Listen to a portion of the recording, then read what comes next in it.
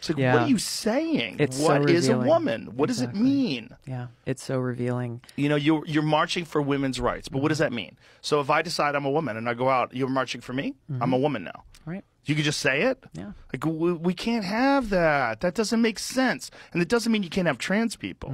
It doesn't mean that. Yeah. You can most certainly... And it doesn't mean you're against. Yes. Yeah, anyone. You're not denying anyone's existence.